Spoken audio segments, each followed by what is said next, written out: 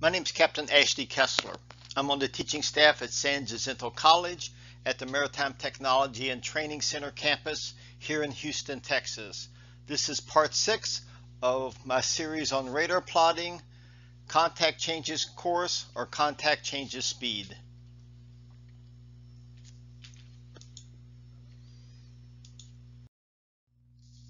Previously, in my videos before this, we talked about our own ships changing course, or our own ship changing speed.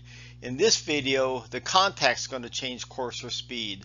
So my objectives are, at the end of this presentation, you will be able to demonstrate when the contact changes course to 310 degrees, then determine a new CPA and bearing a CPA.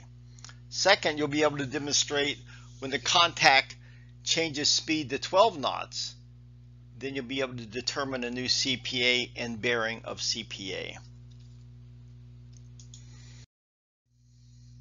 We'll start with the contact changing course.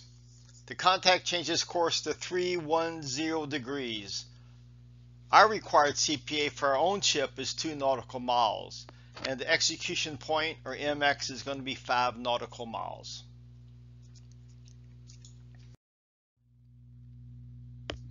This is our basic triangle. E to R is our own ship's true course and speed, heading due north at 20 knots. The contact is heading westbound, and the relative motion line is breaching our CPA by approximately 1.8 miles. The contact contacts me and tells me they're going to alter course to 310 degrees when they're approximately 5 miles away from me.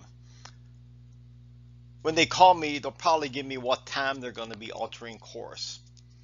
So we want to find the new course of 310 degrees. Then we want to parallel that to E. Instead of us changing course, us stabbing E and swinging R to starboard, this time the contact is going to change course. So we're going to get our compass, we're going to stab E and swing M06 to starboard, since they're going to change from 270 to 310 degrees. And that's going to be an M prime. If the contact changes course, they're going to change relative motion.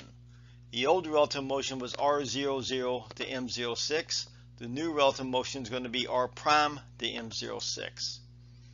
So I can draw a new relative motion line, then parallel that down to 5 miles at MX,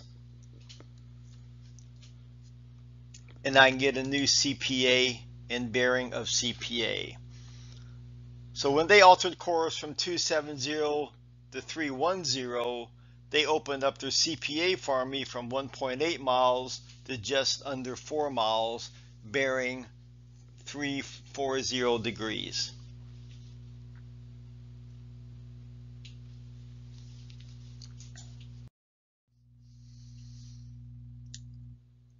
The contact calls me and tells me they're going to slow down. So the contact is going to slow to 12 knots. Our own ship's required CPA is still 2 nautical miles, and the execution point, or MX, is still 5 nautical miles.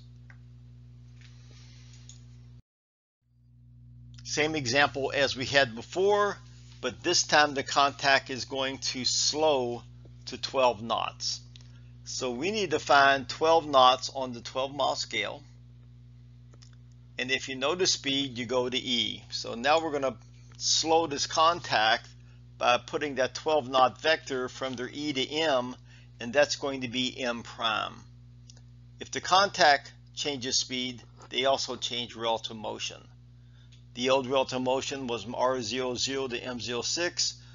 The new relative motion line is going to be from R00 to M prime.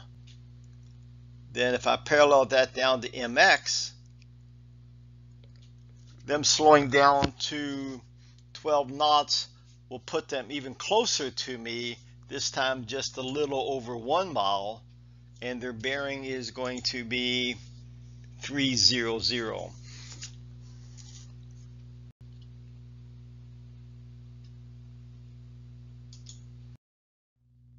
To review our objectives for the contact changing course and speed, first we demonstrated when the contact changed course from 270 to 310, we could then determine a new CPA and bearing of CPA to see if they opened up their CPA to meet our required CPA.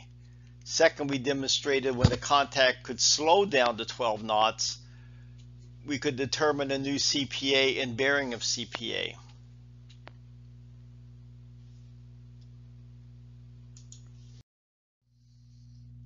If you have any comments or questions about this video, you're welcome to email me at my campus email address at ashley.kessler@sjcd.edu.